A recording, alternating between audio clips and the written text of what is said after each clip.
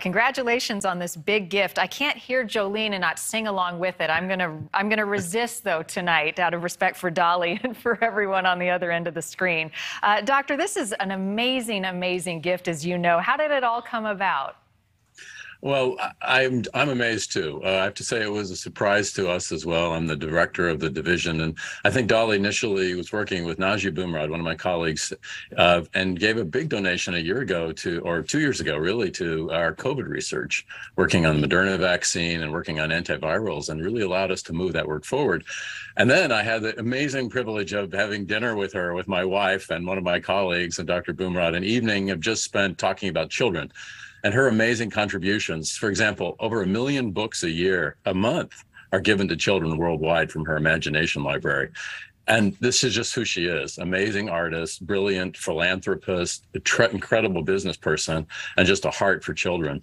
And so we left that evening just talking about those illnesses. And then a year later, I discover I'm called and told that she's going to make another donation to further more of our research in areas like antibiotic resistance, preventing infections of children around the world, and in Nashville as well. So I'm as amazed as everybody, and I think it means more to people that I've actually met her and had dinner with her than anything else, and they're very envious of that.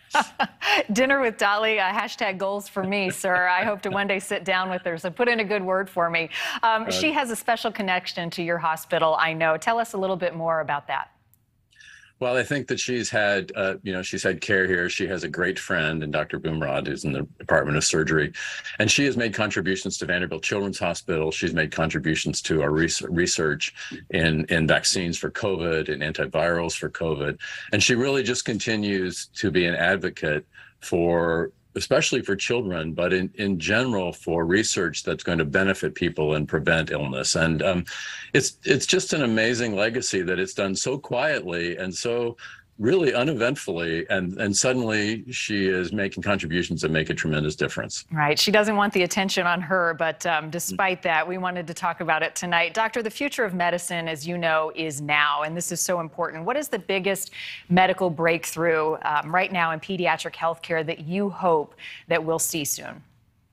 Oh, that's a tough one. Well, obviously, we would like to see the ability to prevent infections. And I think the ways to do that with our ability to diagnose them more quickly, to prevent them with vaccines, with new therapies that allow us to treat more rapidly, to diagnose them. And so that's just in the area of infectious diseases. Of course, we have many other critical needs in healthcare. And of course, I'm a pediatrician, so I love children, and I really focus on their being able to live full and productive lives without the problems associated with illnesses or infectious diseases. Right. And I've known for years pediatric research for all of these different diseases, infectious diseases included, woefully underfunded. So I know this makes a big difference. What would be your message to people who want to get involved? It doesn't mean having a sick child doesn't mean that we're not obligated to try to open up our hearts and wallets.